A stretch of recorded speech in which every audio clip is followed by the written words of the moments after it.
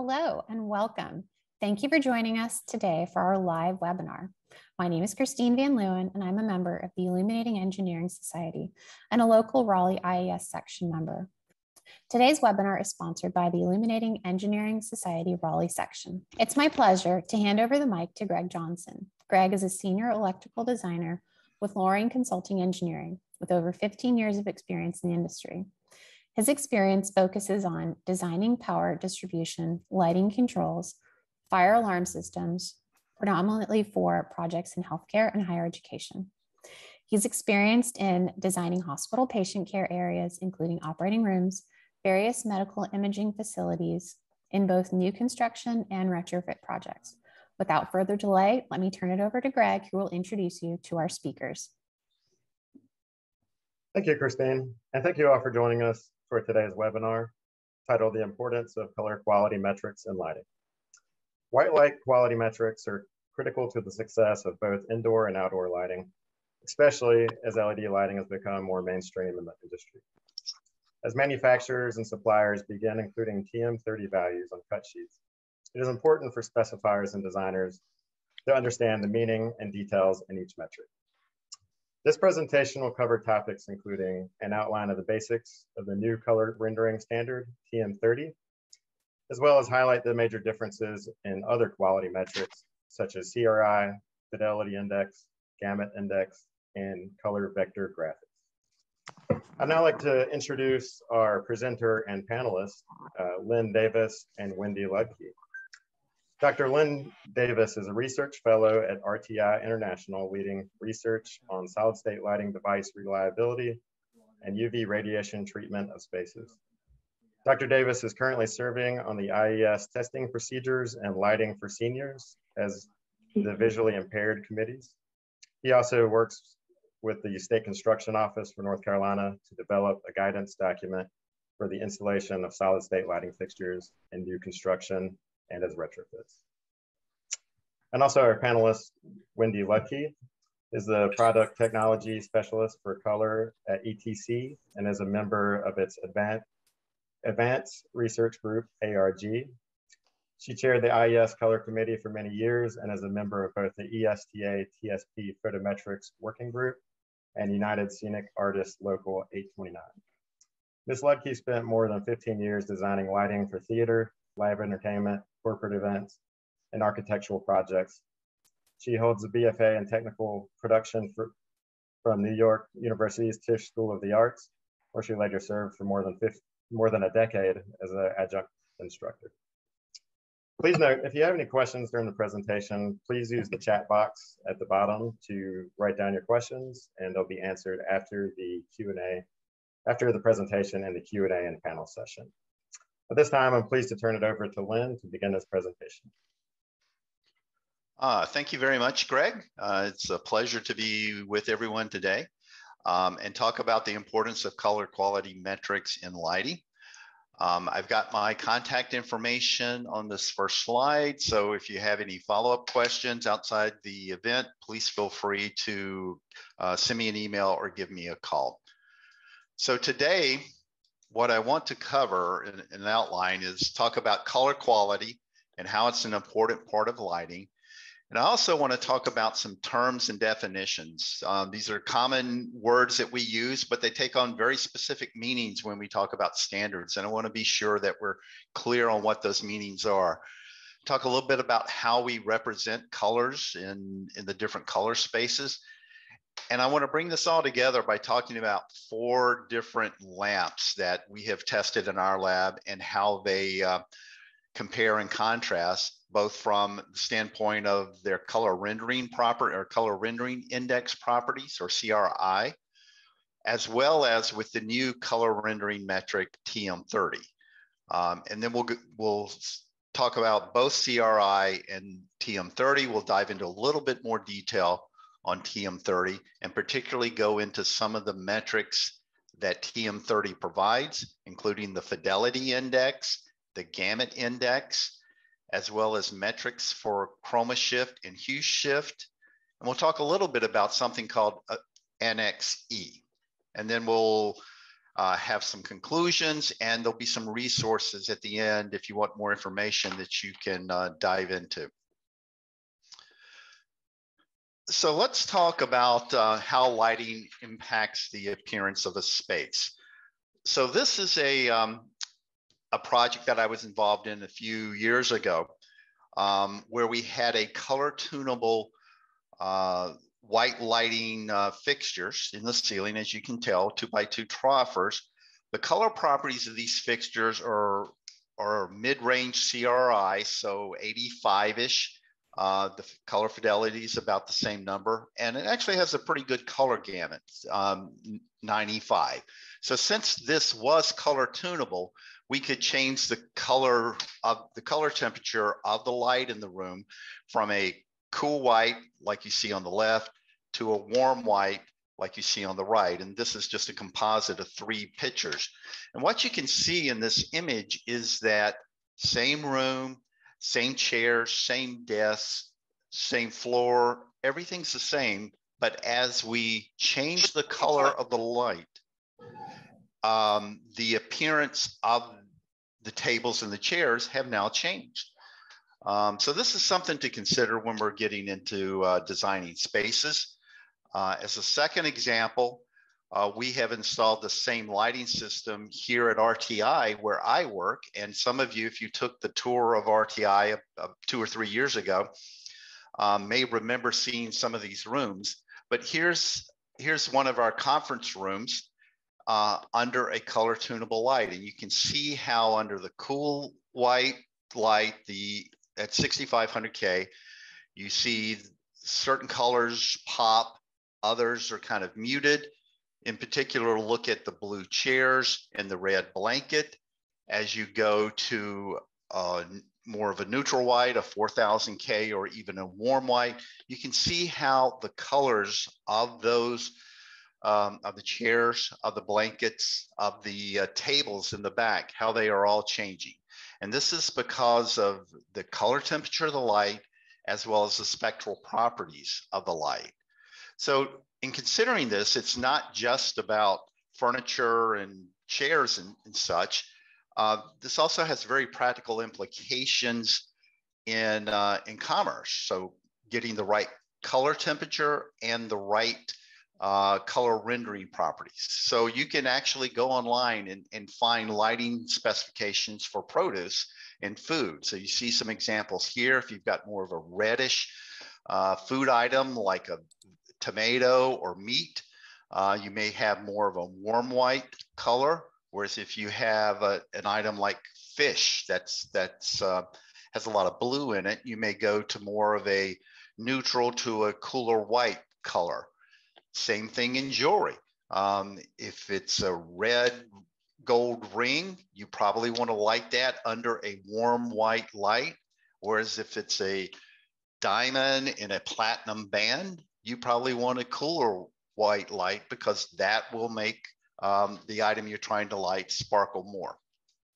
So it's important to remember when we talk about lighting, we're talking about a source, we're talking about objects that the light from that source hits, and then it gets reflected into our eyes. So we have to think of that triangle: source, reflection, into the eye. So if we dive into how do we define colors, you know, there's a couple of terms that are very important, and their meanings are somewhat close to each other, but they are technically distinct. And it's important to understand the difference. And those two terms are hue and chroma. And I went to the IES website and got the official definition for hue. And it's the attribute that determines essentially what color something is. So if it's red, if it's yellow, it's green, or so forth, that's the hue. The chroma is referring to how colorful the hue is, as judged by the proportional brightness to a similar, to two different areas that are illuminated. So if we look at a color wheel, and on the right, I have the Munsell color wheel, we can now start to array the different colors in this color wheel. and start to define directions. So chroma increases this way. So if you look, these are moving straight radially outward. These are the same hue, but each step I'm adding a little bit more color and it's becoming a little bit more colorful. If I move in this wheel laterally or tangential to this chroma direction, now the hue's changing. You see it starts at blue, goes around to green, yellow, orange, red, purple, and so forth.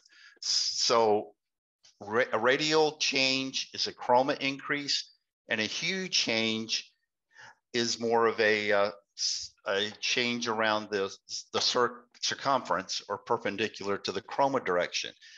And it's important to keep these straight, particularly when we talk about the color vector diagram.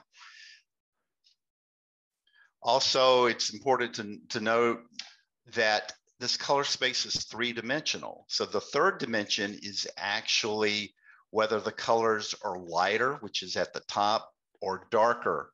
And if you look going down this way, you can see the colors getting progressively darker. So actually, color is a three-dimensional space. When we think about lighting a space, the first thing designers usually think of is the correlated color temperature. And then we turn to how will a source render colors in that space. So originally we had the color rendering index, and that's been around for about 50 years and came about because of the rise of fluorescent lighting, and people realized that fluorescent lights rendered colors a little bit differently than incandescent and wanted some way to capture that. When LEDs came along, we found that CRI had a number of deficiencies that I'll touch on. And so that gave rise to metrics like R9, and I'll talk about that a little bit. But eventually, as we looked at the capabilities of LED lighting, we realized we needed a totally new standard, which gave rise to TM30. And TM30 has a number of metrics, some of which you may find useful, some of which you may not use as much. The two fundamental metrics that we'll talk about today are the fidelity index and the gamut index. And so those are abbreviated as RG and for the gamut index and RF for the fidelity index. There's also local indices for chroma shift and hue shift that we'll also touch on briefly. So we're all used to this two-dimensional representation of color. You've probably seen these diagrams in the past. The one on the left is what is called the 1931 CIE color space, where colors are arranged in an X direction and a Y direction. So you can express colors as X and Y chromaticity coordinates. The one on the right is what is called the 1976 CIE LUV color space. And here, you can see there's a little bit of difference in spacing, but here we can express colors in this space by a U prime value or a V prime value. So you've probably seen on data cut sheets and so forth, X and Y chromaticity coordinates or U prime and V prime chromaticity coordinates. The reason why we have these two spaces is the original space, color space in 1931, actually has a fair amount of color distortion. You can see how big the green area is here, how small the blue area is, and so forth. So we went from 1931 to 1976, which was an attempt to try and create a more uniform space where distances in either direction would be close to about a comparable color change. So that is why we have these different color spaces. So we can represent color points by X and Y, by U prime and V prime. And the third way we can represent color points is this third bullet here. We can also represent color, particularly for white light, by giving it a CCT value, correlated color temperature, and specifying a distance from this line here, which is called the Planckian locus. So white light lies around the Planckian locus. So we can specify a color point of white light by giving it a CCT value and telling the distance from the Planckian locus. We call that distance DUV. I won't go into why it's called that, but that is just the terminology. So if we think about what do we really mean, let's dive into what we really mean by CCT. In reality, CCT is a shorthand for the spectrum of light of that color point. It comes from, if you think of just heating up a fire, as the fire gets hotter and hotter and hotter, the spectrum actually changes. And in effect, what you're actually doing as something gets hotter is moving down this Planckian locus line here. So I can describe any color point of a white light by a CCT value, as well as a distance from this line. That's just as equivalent as describing it as an X prime or an XY value or a U prime and V prime value. So with that background of CCT and spectrum, and knowing the spectrum is important if you want to look at color in a space, I want to talk about 4 common light bulbs that each have different spectra and go through the implications of the spectral differences on color rendering in a space. So these 4 common light bulbs are an incandescent lamp. See, just a standard A19 lamp, standard LED equivalent to that A19 lamp, a special A19 lamp that has been modified to have no blue. And this was done in order to not excite the circadian receptors. So no blue whatsoever. It's still a white light source, but with no blue. And the 4th one, unfortunately, I couldn't find in an A19 lamp. I could only find this 2-foot tube, is a special red enhanced LED lamp. So if we look at the efficacies of these, as we expect, the incandescent is poor at 14 lumens per watt and CCT of 2750. The common LED matches the CCT, but has a much better efficacy. The no blue LED is a little bit warmer in CCT and a little bit lower in efficacy because of some of the trade-offs they made. And this red enhanced lamp actually has a little bit higher CCT at 3400 and a little bit better efficacy. So the point being that LED provides a lot of different spectral options that we couldn't get with incandescents and were very hard to do with fluorescent lighting. So that is why we need to have a metric like TM30 to let us rethink about color. So let's just look at those two equivalent lamps. So the standard A19 incandescent and the A19 standard LED. So I've shown here on the left the spectrum of the two. You see the standard spectrum for an incandescent lamp here in blue. It's low at 3500 or 350 nanometers, which is in the UV, in the violet and blue, so forth, green, yellow, up to red. It's putting out a lot of red radiation and even out into the IR. Whereas the LED, as we all know, this characteristic signature, pump around 450 nanometers. And then the emission from the phosphors over from 500 to about 750. So if we look at these two lamps, they're equivalent products. They put out almost the same lumens.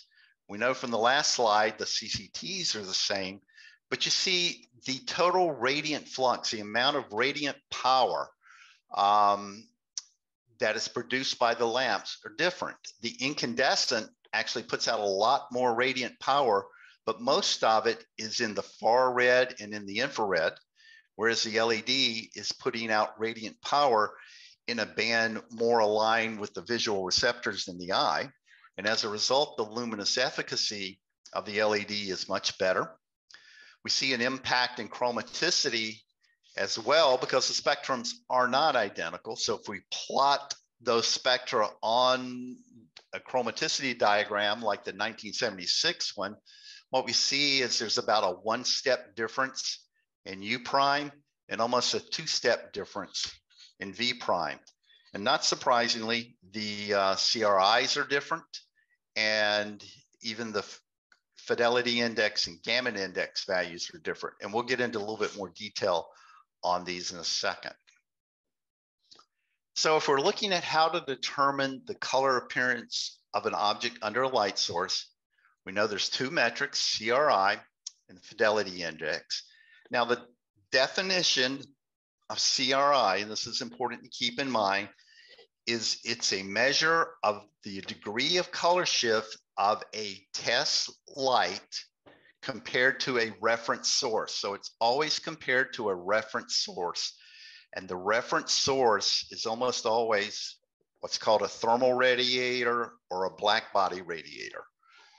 Fidelity index, well, before I get to fidelity index, I should also point out, we'll go to a little bit more detail in this in a second, CRI is really specific to only 8 colors. The fidelity index now expands that 8 color sample into 99 colors, and you're calculating a color match over 99 colors instead of just 8. And so the next question is, okay, that's fidelity index. What is gamut index? And gamut index gives you an idea of how broadly that light source covers the entire spectral range. And we'll get in a little bit more detail of this in a minute. But the key thing, while this sounds like a lot of terms, the key thing is these are all readily calculatable quantities. There are calculators that are available.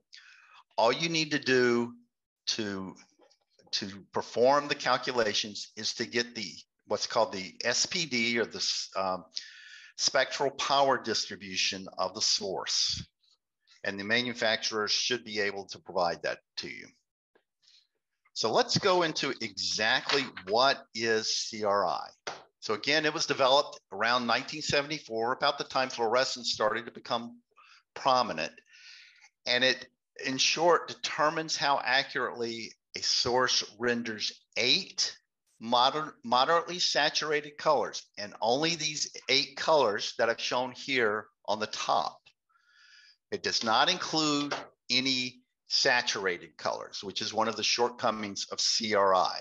So as a result, particularly as LED lighting rose in prominence, ran into a situation where we had to use supplementary metrics.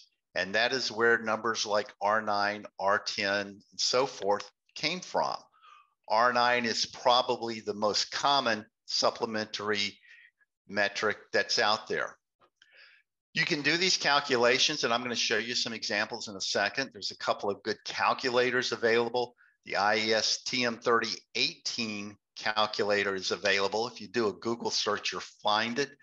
There's also something called the NIST Color Quality Simulator, and I'll actually show you some slides from that. And it's available at this link here. And it's a very nice calculator and has a lot of good information in it if you want to do the math. It's pretty easy to use. So let's look at our incandescent source. So what I'm showing here on the top are the 8 CRI, the 8 color tiles for calculating CRI. Here are the color tiles for the supplementary metrics. And here is the actual value. So the top color tile is the reference. So again, this is my black body radiator. The bottom one is the test lamp. So this is the lamp I'm testing. In this case, since I'm doing an incandescent light source, the two are identical. So there's no color difference between my reference and my test. All my color rendering values are 100. Okay, everything looks really nice. So let's go to the LED lamp. You can see here, if you just look at the color tiles, what you will see right away is red looks a little dimmer here. Hopefully this shows up on your screen. Red looks a little dimmer, and there's actually what's called a chroma shift. So this red from the test lamp's not as bright as from the reference source.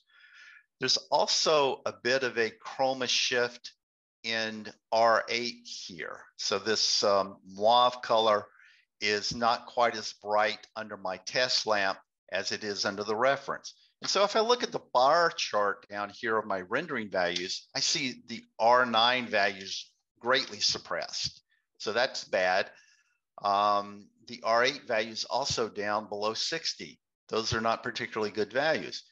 The overall color average is 81, so we may think that's okay, but we can see this light source definitely is deficient in red and would have some problems rendering red. So maybe you wouldn't want to use it in a supermarket or other places where rendering red is important. Okay, let's go to one where they have enhanced the red. And so here's the actual spectrum distribution of this red enhanced lamp. It's still an LED pump, as the phosphors, traditional phosphors for an LED, but they add in these special phosphors here, which is responsible for these spikes.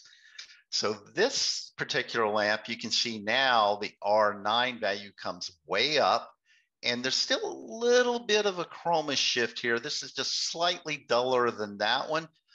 But you know, it's pretty close.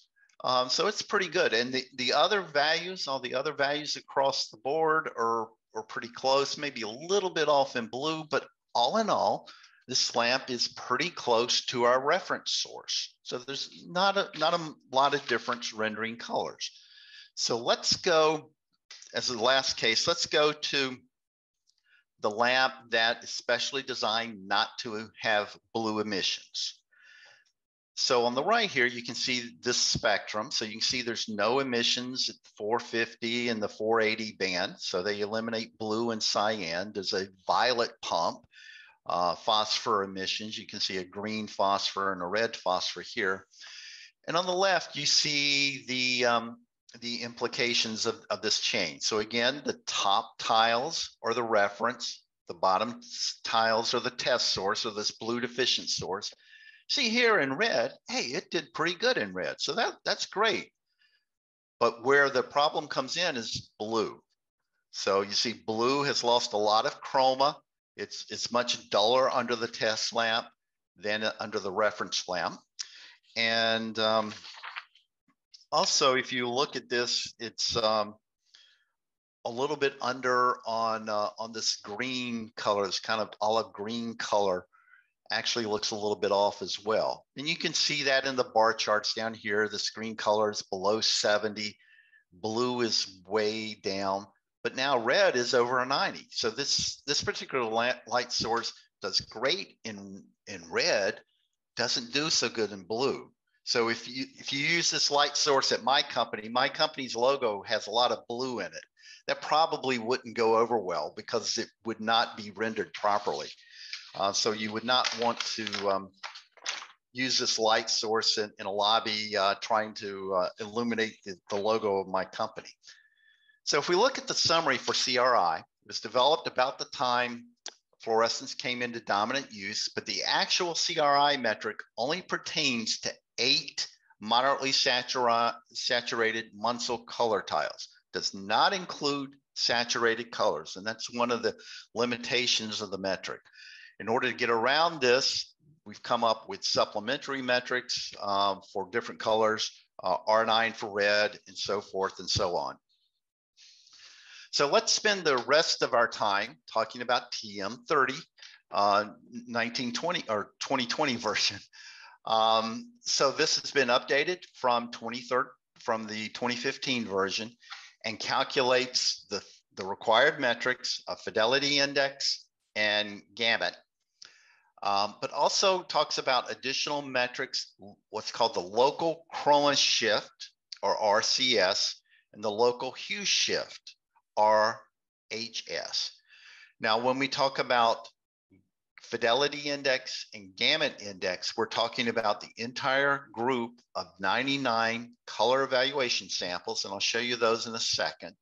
When we talk about a local chroma shift or local hue shift, we're only talking about a limited number of those 99 samples of very similar hue values. We still have the color vector graphic in TM3020, but it's also TM3020, just for those that are interested, it's based on an even newer color space than the 1976 version. It's called CIE CAM02, and this eliminates any of the non-uniformities in the color space. So basically, if I move a direction in this three-dimensional color space, if I move in equal direction, then that's an equal amount of color change, whereas the other color spaces do not have that. We also have a number of very good calculators for TM30. There is the TM3018 calculator that's out there, and just released is the TM3020 calculator. And I've got the links here. You can find it in two places on the PNNL website, and it just came up within the last week or so on the IES website. So here are the 99 color evaluation samples, or CESs. As you can see, they have a wide variation in hue and chroma. So again, chroma is how colorful something is, and hue is the different colors. So this metric is able to take into account a lot of different colors and not just the pastel colors of CRI. So it's a much better and enhanced metric. CIE has also adopted the fidelity index as well. And so in this CIE metric, is equivalent to TM30's fidelity metric. So that raises the question of, okay, we understand the fidelity index. What is the gamut index? So let's go back to these 99 samples. Let's plot them in three-dimensional in a color space. And so that, there are different hues, different chromas, different lightness values plotted in 3 dimensions. So now let's take that three-dimensional graph, project it down into 2 dimensions on the chroma hue plane. And this is what we're used to seeing with our other 1931 or 1976 spaces. And here are actually the 99 CES samples plotted in this plane. You can see where they lie. They kind of group around circles from reds to yellows, greens, blues, purples, and so forth. So we've got this in a 2-dimensional plot like we're used to thinking about color. So we go from that, and it's hard to look at how each of these 99 points change over time. So let's start to group them together, and we actually create the TM30 standard creates 16 what are called hue bin angles. HUE bin angles, numbered from 1 to 16. So 1 starts right here, has a lot of red in it, going around to green, to blue, to purple. So let's take the reference sources that fall within these angles, and they're equally spaced, so 22.5 degrees each. Let's take those points and calculate an average for that group. And so that is where these points here come from. And that's the actual color gamut. And it's kind of hard to look at a color gamut like this. So make it a little bit more presentable, a little bit easier to understand at a glance. Let's normalize to the reference values. And so we'll have a test lamp and a reference lamp. In all cases, will normalize to the test lamp. So for hue 1, whatever the value is for that test lamp or reference lamp, that is going to be 1, and we'll scale everything accordingly. We'll do that all the way around. So for a reference lamp, we will get a circle with a radius of 1. For a test lamp, it may be different. Okay, so let's look at some examples. Our incandescent lamp, as I said, that's a reference. So what you find, reference illuminants are shown in red, test source in reference illuminants are shown in black, test source in red. What you find here is the red and black points are overlaid on each other because in this case, our 800 lumen incandescent lamp is our reference. So the gamut is the same. And we see here, this is the TM3018 format. We see the fidelity index value here in the upper left-hand corner, the gamut index value in the upper right-hand corner. You also see a CCT because color is always tied to CCT. And here's the DUV value, which again is the distance of this color point from the Planckian locus. So this one's pretty easy to understand. Let's do one that's a little bit more complicated. Here's an 800 lumen lamp. Again, red is our reference illuminant. Black is our reference illuminant. Let me make sure I get this right. Black is the reference illuminant. Red is the test illuminant. And we can see a shift.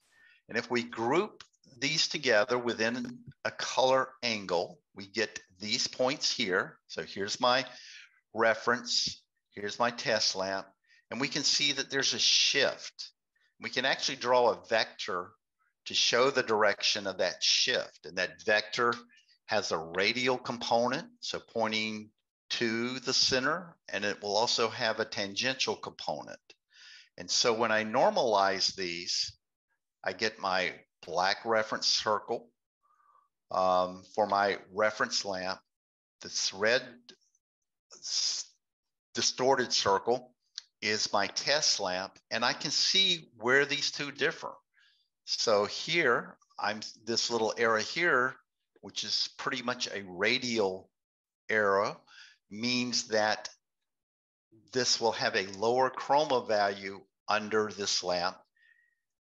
This arrow here has both a radial and a tangential component. So this, for the color points in this hue bend angle, there'll be both a chroma shift and a hue shift.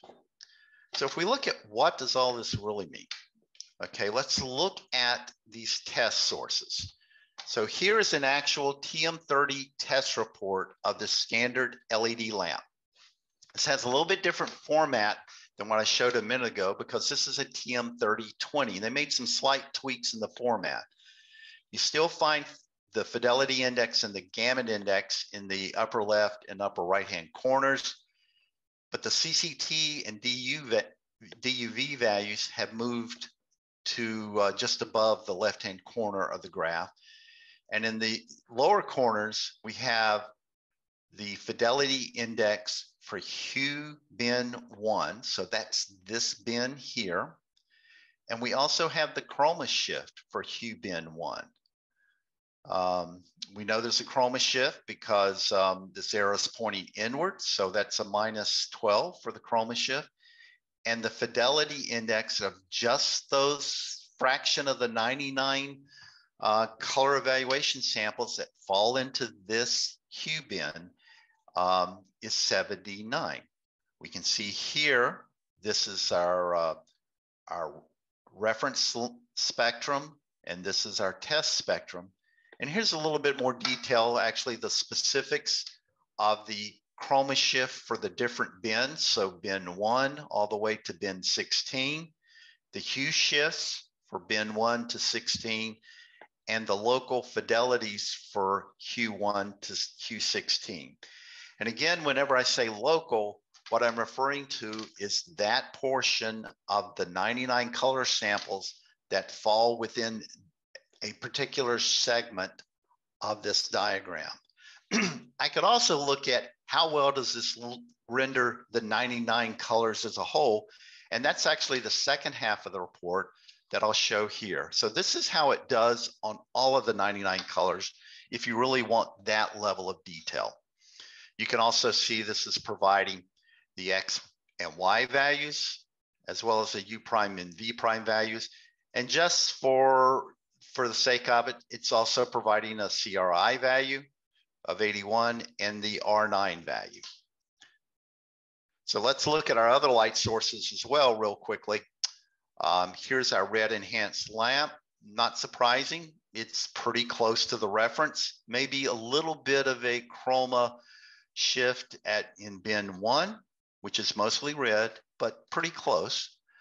If we look at our blue lamp, now here's where we really see the distortions and what the impact of the loss of the blue is. As you can see here, huge amount of distortion in bins 9, 10, 11, and 12, and that's also reflected in these graphs over here. There's also a huge amount of saturation in bins 4, 5, 6, and 7, and you can see how this distorts the color image. So like I said, if you had a space you were wanting to render blue, this is probably not the source that you want to use, but if you want to render a green or a yellow, maybe it does pretty good. The last thing I want to touch on in the next couple of minutes is Annex E. Annex E is a way to classify light sources into 3 broad categories, and you may have seen these values at the top of some of those TM3020 reports that I was showing. So the 3 values are P for preference, V for vividness, and F for fidelity. And there's a 1 level, which is the top in that category, a 2 level, and a 3. And you can see here how each is characterized. So P1 has to have a global fidelity index of 78, a gamut of at least 95, and the chroma shift for hue 1, which again is the color bin that has a lot of red in it, has some limitations on it. For a vividness spec, we have to have a gamut that's at least 100. And for a fidelity spec, the RF value has to be at least 85 and progressing up at the higher values.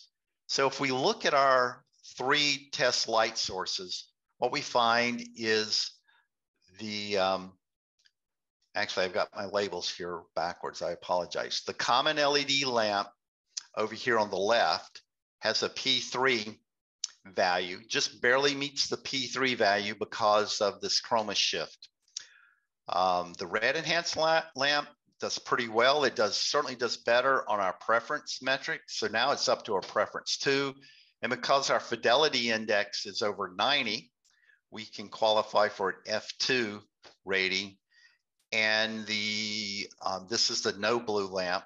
And I'll try and correct these when the presentation is sent out. Actually scores a V3 because it has a very high gamut because of this oversaturation here. And so the net effect is actually a higher gamut, a wider color gamut than the reference. And so it gets a V3 value. If we look at, where can we find this on fixtures? Fixture manufacturers will have these reports.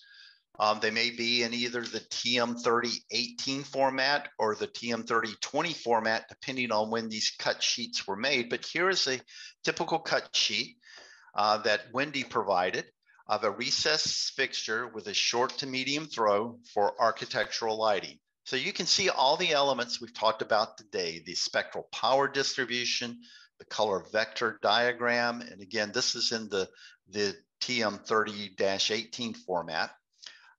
Here are the color fidelity values for the 99 CES samples. And here are the local hue shifts, chroma shifts, and so forth. And here are the PNF values as well for this particular lamp. So at a glance, this just gives you a great amount of information on the color renderings at various colors of this particular lamp. So with that, I want to just briefly conclude, color quality metrics are important describing how a space will appear under a test lamp. They're always quoted relevant to a broadband thermal radiator or a what's called a black body radiator of the same CCT value. CRI has been around for almost 50 years, and it really arose because fluorescent lighting wasn't as good as incandescent. With the rise of LEDs, gave us the opportunity to re-examine how we think about color, and ultimately led to TM30. And the two fundamental metrics of TM30 are the fidelity index and the gamut index. But you can take that information and do additional analyses, and that's the information contained in the color vector diagram, which is subdivided those 99 CES samples into 16 hue angle bins. And you can now quote metrics for those individual bins. So you could quote a bin fidelity metric, which is abbreviated, as you see here, RFH1, or a chroma shift metric, or so forth. And so last, I'd just like to leave you with some resources on just kind of pull these all together. Nomenclature, some of the calculators. I'd also like to point out that if you would like additional information and go into a lot more detail, our panelist, Wendy Lukey, has a very nice short course on the ETC website. The link's given here. You have to set up an ETC account, but it's certainly worth your time. She does some very nice demos, definitely worth seeing. And there are also some presentations on the IES website if you're interested. So with that, I would like to turn it back to Greg and proceed with the program. Thank you, Lynn. That was a very informative and interesting presentation. This time, I want to go ahead and pass it over to Wendy Lukey. I have a couple comments, and then I'm going to dive right into the questions. In my work, I really focus on the spectral content of light sources. Chromaticity and color point, this is one tiny aspect of appearance to me. CCT, in my view, it's so limited. It's a marketing term, right? If you just see something as 3200, it's anywhere in that quadrangle. If you add DUV, it's so much better for you. And if you have the actual CCT and DUV, then of course you get color point. So for anyone on this call participating today who doesn't normally use DUV in their practice, I would strongly encourage you to please begin using DUV in your practice. It's so important. But today we're focusing on color quality, which is about rendering. And I think that it's important to remind ourselves to think about the spectral properties of any light source that we're specifying.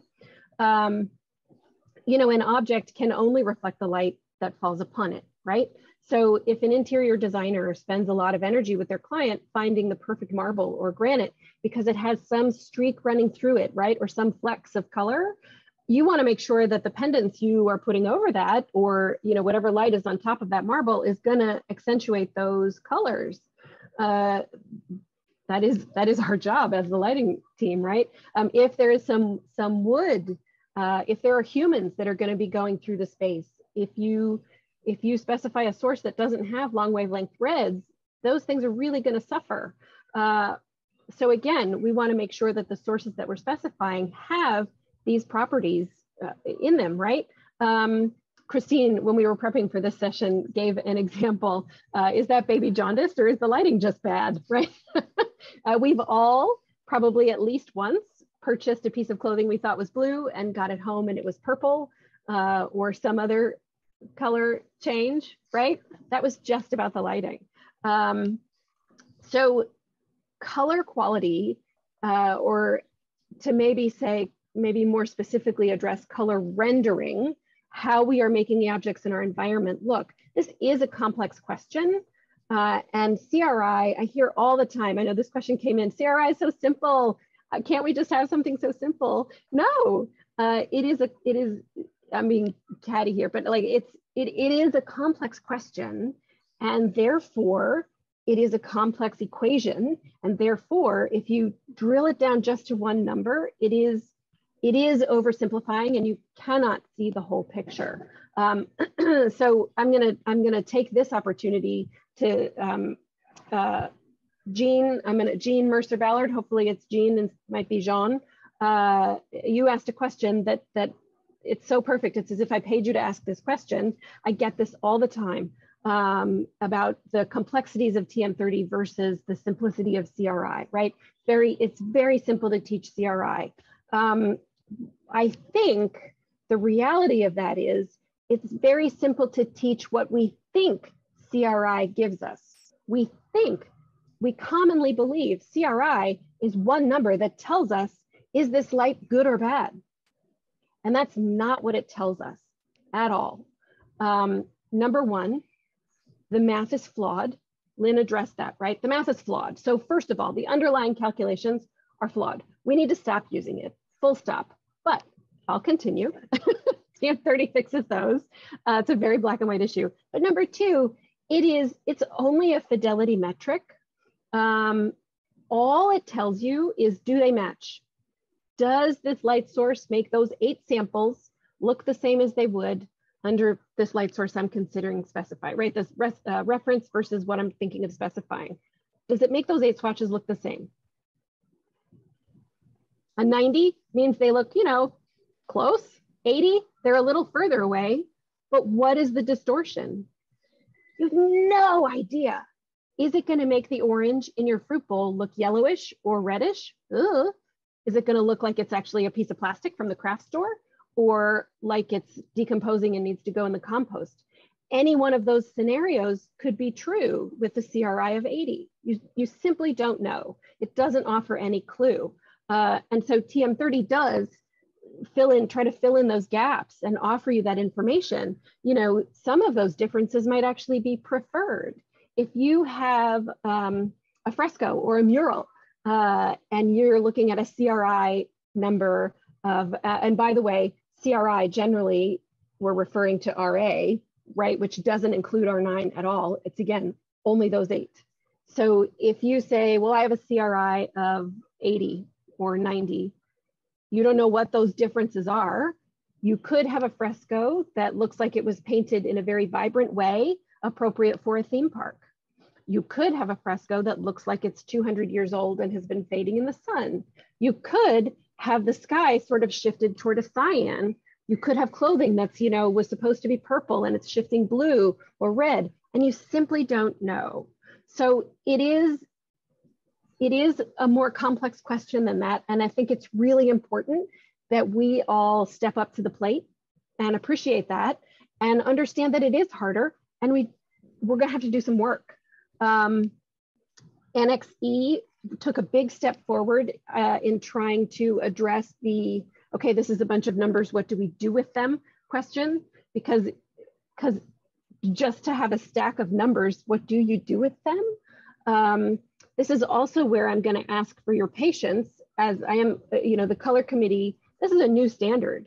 CRI has been around for decades, right?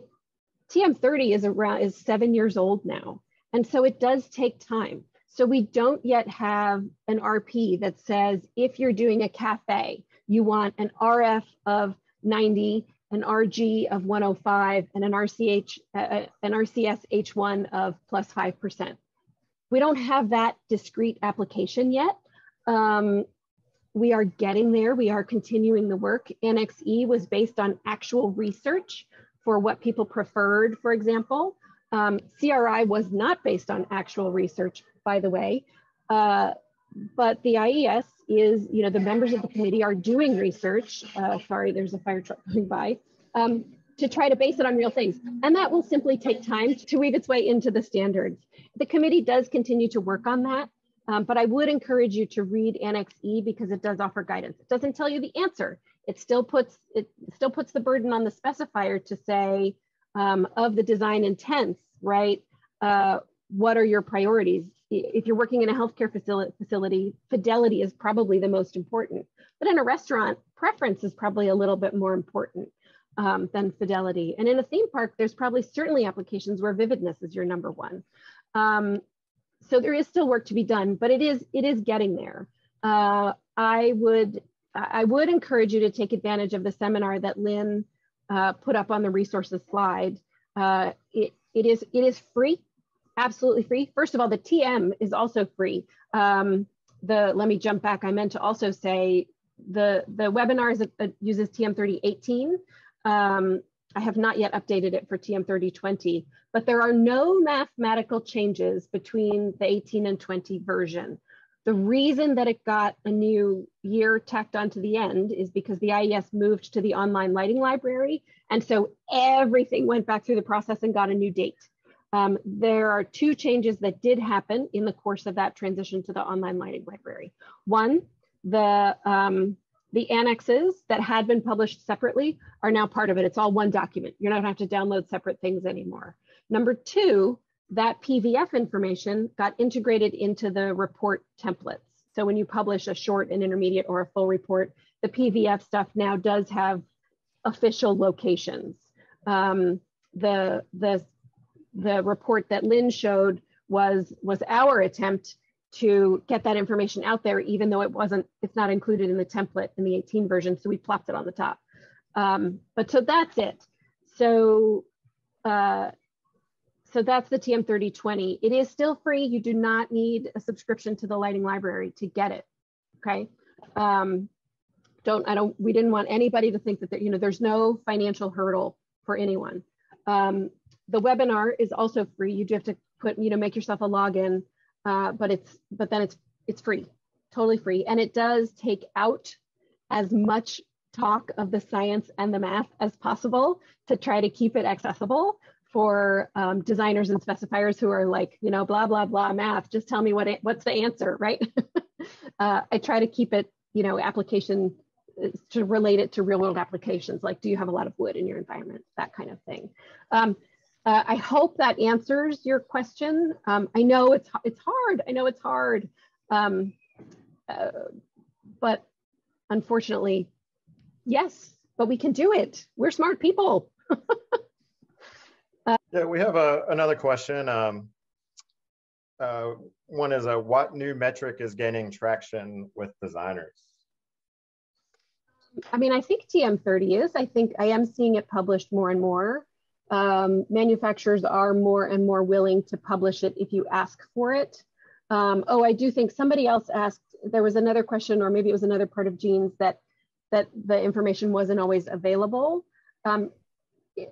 With anything new, if it's not required, manufacturers have only so much time, right? Marketing departments can only do so many things. So for example, what we are doing is publishing those reports as we release new products.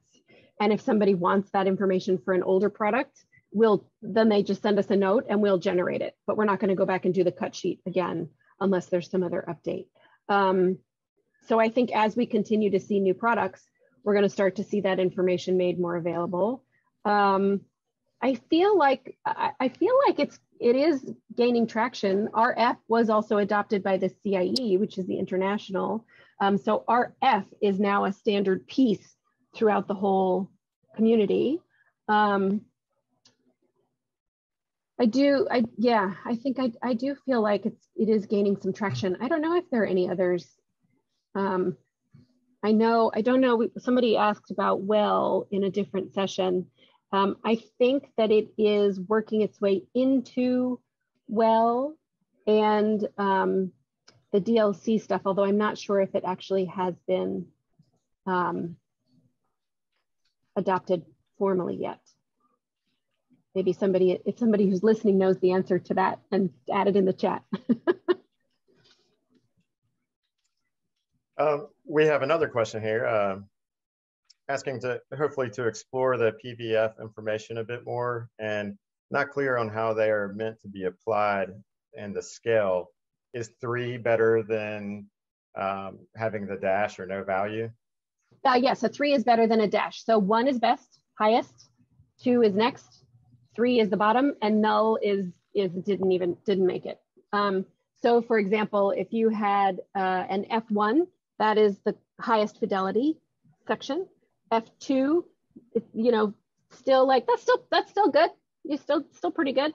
F3, well, how much do you really care if there's a bunch of distortion? F null, dude, you need a different light. If fidelity is important. Now, if vividness is important, is number 1. if vividness is like, I need to make this look like a hyper cartoon. If you are on purpose making it super vivid, you are by definition distorting the colors, right? And so you will get a poor fidelity score because you are intentionally creating this match. But one is best or highest, 3 is lowest, and null is essentially 4. I can't see the chat box now. The chat box says, can you bring back the PVF slide? So is it used similar to applying a bug rating? As in balancing your needs? Yes, as in balancing your needs, absolutely. So look at the design intents, right? If I'm lighting a cafe, preference, vividness, fidelity, how would I rank these in terms of most to least importance?